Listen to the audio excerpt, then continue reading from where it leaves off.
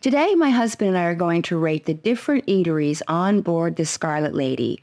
We've cruised with Virgin Voyages 5 times together, and one of the reasons we keep returning is the quality of the food. So if you'd like to hear our thoughts, please keep watching.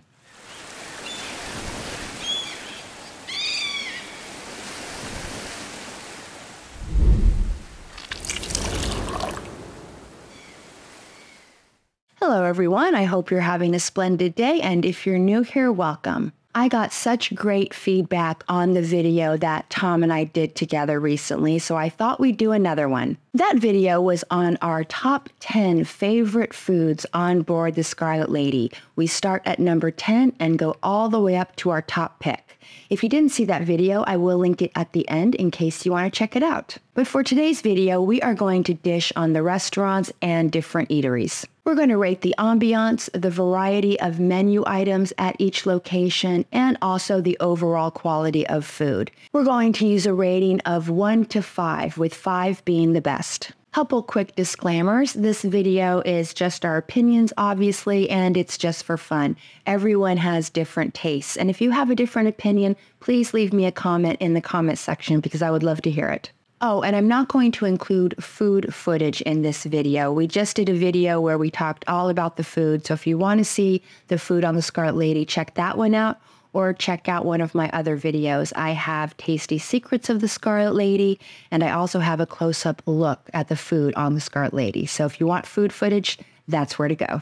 With that out of the way, let's dive in. Guess who's back? Back again. It's Tom. Hi, Tom. Hello. Thanks for coming back on my channel. How do you feel? Your second video with me. I don't know. Okay, good. He's excited. He loves talking about cruising, so don't let him fool you. So before we get started, I thought I would just give you a little bit of background on the type of foods that Tom and I like. We do tend to like more simple, fresh foods. We're not super fancy, adventurous eaters. And also, Tom is a big carnivore. He loves meat. And I don't eat a lot of meat, and I don't eat any red meat. So keep that in mind when we talk about our ratings. So let's start with the main restaurants, the ones that require a reservation. And since we're talking about meat, why don't we start with the Wake Steakhouse? Okay. How would you rate their overall ambiance? I like it. It's a big restaurant. There's lots of people there, so you're not sitting quietly by yourself in a fancy place. So I give it a 4. It is very, very pretty, isn't it? Yeah, it's very pretty, but again, it's a full room. So that is true. You sometimes do end up sitting very, very close together. I was going to give it a 5 because I think it's so pretty, but I'm going to go with you, and I think I'm also going to give it a 4. Yeah, you can be sitting at a table and be that far from the couple sitting at the table next to you. Yeah, I agree. The Wake is such a pretty restaurant, and you can't beat the view at brunch. Of course, you can't get that view when it's dark, so I would definitely recommend anyone sailing on the Scarlet Lady to either make a brunch reservation or an early dinner reservation. Okay, so we've covered ambiance. Let's go ahead and do brunch and then dinner because they do have 2 different menus. So how would you rate the brunch menu in terms of their options? I'd be generous to give them a 3. It's not very breakfasty, and it seems to be a bit on the fancy lunch side. Options are fancier lunch and not really my favorite, but not due to quality of food, just options. Right, yeah, and I definitely agree. And because I really do like more traditional breakfast favorites, for brunch, I'm going to give it a 2 for the menu options because I just wish they had more traditional breakfast items. It'd be real easy for a bad breakfast. Right. Like 2 or 3 dishes would make, an omelet. Would fix that. Right, exactly. Okay, so now let's go ahead and talk about the dinner options. Now, you love steak, so they've got lots of steak. So what would you give for the variety of menu options for that? I'd give it a 5. There's lots of options. There's several different kinds of steaks. There's a good amount of side dish options. You can order potatoes or fries or mushrooms or, vegetables. Yeah. Right, exactly. And I think I would rate it only because I don't eat a lot of meat and it is a steakhouse, but I'm sorry, I wish they did have a few more options that weren't meat related. So I'm going to give it a 3, but that's just for me. But isn't it nice though? One of the things that's so great about selling on the Scarlet Lady is that all the restaurants are included and they don't like, I don't know, what is Chops Grill on Royal Caribbean now, I think they're charging $55 a person to eat at the Steakhouse. That's a lot of money. That can really add up. Yeah, it's not worth it. Okay, so we've covered that. So now in the wake, what would you say the overall quality of food? How would you rate the overall quality of food? I'd give their overall quality of food a 4. It's not the highest quality cuts of meat, and the same thing with the shrimp, I mean, I've had better shrimp, but, right. It's considering that I'm not paying $55 to go in there. Right. I'm quite okay with the quality. Yeah, I think the quality of the food at the wake is very, very good, and I would also give it a 4.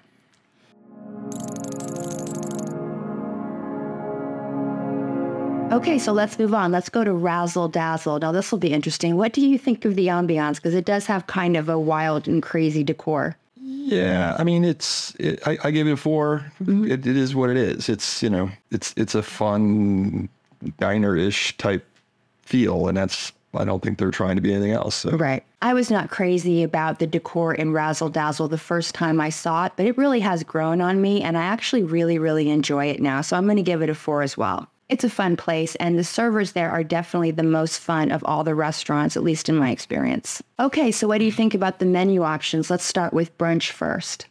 I'd give it a 4. I mean, there's variety. You can order a number of different things. Mm-hmm. I'm also going to give it a 4. I think it does have good variety. I like more breakfast items at brunch. They have more breakfast items, so I'm going to give it a 4 also. Now, what about the menu options for dinner? How do you feel about that? Because they do have mostly vegan and vegetarian options, but they do have some meat dishes, and they've got the New York strip that you like on the secret menu. So do you think they have enough options, or what's your take? I think there's enough options, but I'm going to give it a 3. I can always find something to eat, but now that I've eaten there a number of times, there's nothing that excites me about their dinner menu. Right. And I'm going to go ahead and give it a 4 just because there are more things on the menu that I do like there because they do have some vegetarian options that I like. Okay, so now let's talk about overall quality of food. And what do you think about that, brunch and dinner? I'll give the food quality a 4. I think that's pretty standard across the ship. So. Yeah, I think so too. I think the quality is a 4 across the ship, so maybe we shouldn't have included that. But we're going to anyway because I've already done the intro.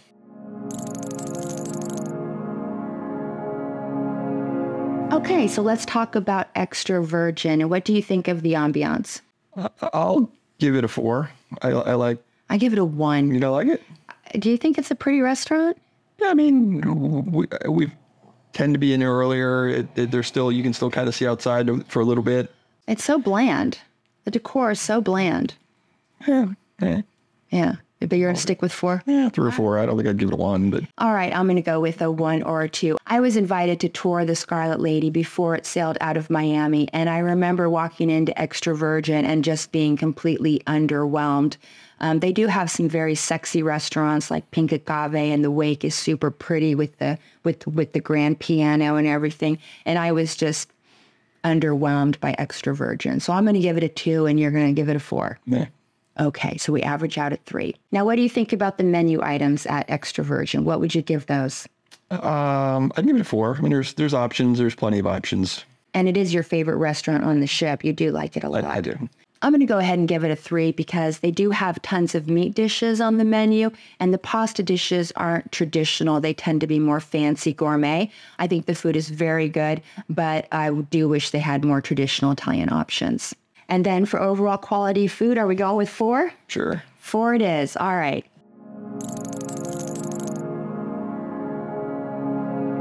Okay, Pink Agave. So Pink Agave is my favorite restaurant on board the Scarlet Lady. I love it. I wish I could eat there every night, but I can't. And I love the ambiance. It is just a very cool restaurant. I love the decor, and I'm going to give it a 5. What do you think? Okay. Well, I'll go with... You don't have to agree with me. No, I'll give it a 5 just because it seems that they've got more, I don't know, there's nooks and crannies and different types of seating. It's not one big bland, everything's the same, which some of the other restaurants have. So it's a little more interesting that way. Yeah. And then also for the menu variety, I'm also going to give it a 5. I think they have lots of different dishes and just lots of different dishes that I particularly like. Right. Yeah. So I'm going to give them a 3 on that. All the food's very good. Everything I've had there is very good. There's just a very limited number of dishes. They've kind of broke it up into small plates, which, they tend to bring your table all of the small plates to get started. And then, as far as the large plates, there's 2 or 3 options. Right. Yeah, I totally understand that from you, but I love Mexican food, so I pretty much love everything on the menu that I will eat except for the red meat, so that's why I'm going to give it a 5. Okay, and then overall quality of food, I'm going to give it a 5 because I just think it tastes so good. I love it. The enchiladas are my favorite, and the guacamole with the pomegranate. I think the quality there is actually a step above the other restaurants. I can agree with that. I think it's very different. Mm-hmm. The food is very different there than in the other restaurants. So like the pork is, very good, well cooked. You're not noticing a difference in a quality like a steak. Right. So. Okay. All right. So we're at 5 then. Yeah. Okay, good.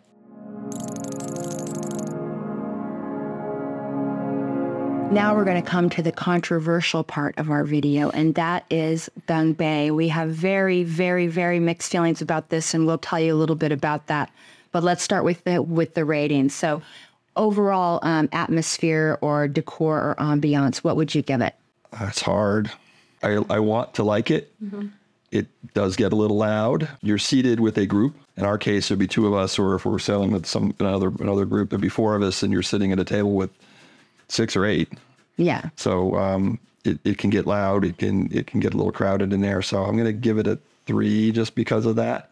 Yeah, it is supposed to be a rowdy experience. That's one of the things that Virgin says. You're supposed to be rowdy. So it is loud. It's not a place for a quiet dinner. I think we probably would have had more fun with being seated with other people if they were as fun as we are. Right. Yeah, we've had some dads sit with us, so it hasn't been the best experience, but that is a good thing for you to point out. You do sit with other people at Gunbae. Overall ambiance, I'm going to give it a 3. I think it's fine. I like the windows, but of course, you don't get a view at night. But it is a nice space. It is definitely a nice space. You're kind of rolling the dice when you go in there as far as who you're going to get seated with. And my preference would be to do that earlier in the cruise, particularly if you're sailing just alone or with just a couple and you want to meet other people because you are sitting with other people and you will meet other people. That might be good. That might be bad. Right. So now let's talk about menu options. And I don't know, they do have a menu, but every time we've gone in there, we've just done the dinner that they prepare for you. But I have seen other things on the menu. There is a menu. I've seen people order drinks. We order drinks off the drink menu, which is different. I've seen people order salads and other things. But when it comes to the dinner itself, they pretty much just serve you everything. Right. So I would just say that's a 1 or a 2. There's really not a lot of choice there. Yeah, I agree. I'm going to also give it a 2. And what about quality of food? I've always thought the quality of food was pretty good there, but I think I'm going to give it a 3. I actually don't think it's as good as the Wake. I don't think it's as good as Pink Agave. I think it's good for a cruise ship. It's totally good food, but I don't find the quality to be up to that level. I'll give it a 2. Oh. It's not, I don't know that it's necessarily the quality of the food. It's just the food. The meat is pretty bland. They could do with some sauce. That's a good point. The seafood is the seafood. They cook it. They pretty much cook it for you in front of you. I don't know that was originally their plan, but that's kind of how it has to be. That has in the past caused us some delay because the person who was supposed to be cooking our table's food was still cooking another table's food, and we sat there for a better part of an hour waiting for him to come serve or, cook our food. And Tom is right. When the Scarlet Lady came to Miami, they did say that you could cook your food at Gunbae or someone could cook it for you, a staff member. Since then, I don't think anybody cooks their food. I haven't seen anybody cook their food. And the other thing that Tom touched on is that the past 2 times we have dined at Gunbae, we have had really negative experiences, and it is because the servers are overwhelmed. We've waited an hour for them to start cooking. We haven't gotten drink refills twice. They haven't even done the game. They have a drinking game that you're supposed to do when you sit down. And the past 2 times, we've just been sitting there, and then it gets so late, they just start cooking. So my best tip for Gunbae is if you do want to dine there, I would make a reservation for as soon as it opens, because I think people go there, they start sitting, and then they kind of get behind and that sort of thing. It just seems to kind of been a mess the past couple of times. And we were pretty late, so go early. Our reservation was late. We were not late. Right. Yeah. I would say go as soon as it opens. You're the first table in there.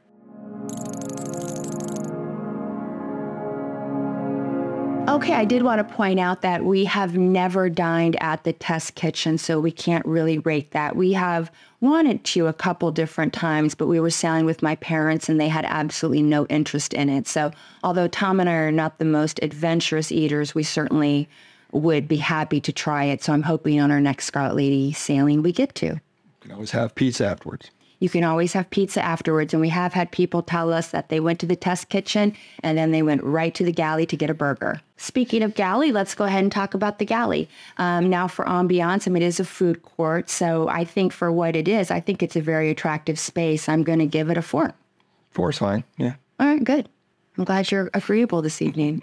Okay, so now what about options there? And I have some thoughts. There are options. Yes. So I would give their options a 4. Problem with the options, if you start ordering from the different areas of the Galley, your food all comes out in a very different time frame. Right, exactly. And I'm going to give it a 3 only because, you know, Tom and I have cruised a lot and they do have different stations, but I do miss all the options that a traditional cruise line has at a buffet. I really do. You know, they have tacos, but it's 3 types of tacos. They have ramen. It's 2 types of ramen. It's just, I find it to be a very limited menu as compared to other cruise lines. Yeah. So, and quality of food, what would you say? 3 or 4. Yeah, it's fine. Right. I mean, you know, the burgers are what I would expect. They're overcooked. Right. You know, the omelets that they make are good. I like the omelets in the morning. The fries are fine. Mm-hmm. The paninis are good. Yeah, the paninis are good. So yeah, I mean, it's the quality of the food is fine. I do agree though. I would probably prefer a regular buffet. Mm-hmm. You know, it's just faster. Right. I mean, when you go in to the Galley, you sit, you place an order, and you wait for it, and they bring it to you, which is all nice, but it's not that nice. I'd rather just go get my food and sit down, eat it, and leave. Yeah, I agree. I would say quality for a cruise line buffet or food court, I would give it a 4. I would give it a 4. The omelets are made to order, well, as they are on most cruise ships, but I think the food is pretty good, so I would give it a 4. Okay, so now let's move on to the last few eateries and let's talk about the dock. And I know you and I both love the dock. It's one of our happy places when we're on the Scarlet Lady. And I'm sorry, I don't know, with ambiance, I think it has to be a 5. It is a fantastic space. Yeah, it's nice. It can get a little crowded, but you know, that's all right. It's so pretty to look at the wake and have a cocktail and listen to some live music. Now, what about variety of menu options? They only have 5 or 6. Yeah, so it's pretty limited. Yeah, it's pretty limited. So, you know, what can you rate that? It's just a few small plates, so we don't even need to rate that, really. Yeah, I mean, it's not really designed to be an eatery. It's a snack, right? You know, with your drink. Right. So the fact that they have snacks and they're free and they're pretty good is... I would consider them to be very, very good, very high-end small plates. And so I think we're both going to give it a 5 for quality of food because the food is spectacular. The grilled shrimp is great. The hanger steak on a pita, the chicken on a pita, the goat cheese polenta. I've just found everything there to be really, really tasty. Mm-hmm.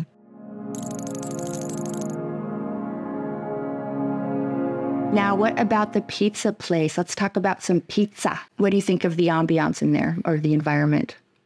It can get a little crowded. It can get a little loud. It depends. I mean, it's outdoors can be a little... You don't have a lot of tables. Yeah, I don't have a ton of seating. And I think it's really... When we eat in there, it's usually like late or like the first day. For lunch, yeah. And it can get a little warm outside on the deck there. It's kind of half covered, so if there's any rain, it wipes that area out. It's almost like 3. Yeah. So I mean, I don't know that it's really designed for... Yeah, it really isn't, but it is funny because on on embarkation day, when you go in there, sometimes it is really hard to find a table, but you can always get your pizza to go. And that's what we did last time. We just got our pizzas to go. We went out, we found a table somewhere else and just ate it there. Now, what about the menu options? They have like 6 different kinds of pizza maybe, and they have salads in there, and that's about it. But I think it's sufficient. It's sufficient. They could, I mean, since they're making them, they could expand it. And I don't know what, we haven't attempted to try to ask them for anything special. They might do it for you. I did. Yeah.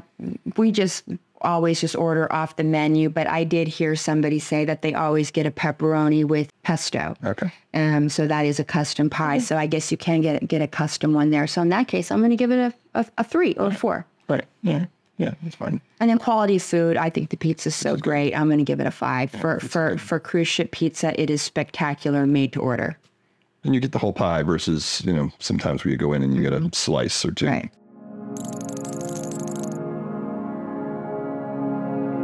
So the only other eatery on board that I can think of is the Social Club Diner. We've never eaten there. We've just stopped there and gotten some movie candy once. It's not always been open on some of the cruises that we've been on. The Social Club is where they offer what they call carnival eats. So you can get hot dogs or a pretzel or chicken wings. And we have thought about going there, but we haven't yet. But definitely next time I would like to try the pretzel. Like I said, we've seen it open. I've seen it closed more than open. So I don't know what the schedule is there. Okay. All right. Well, thank you so much, Tom. You're welcome. How does it feel being a YouTube phenomenon? Right. All right. Well, thank you, hun.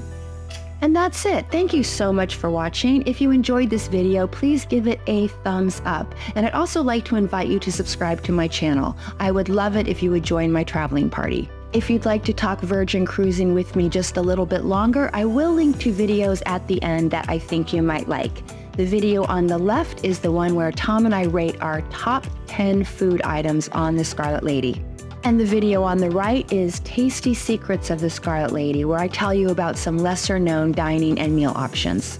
Until next time, I hope you have happy and safe travels. I appreciate you and thank you so much for watching. Bye.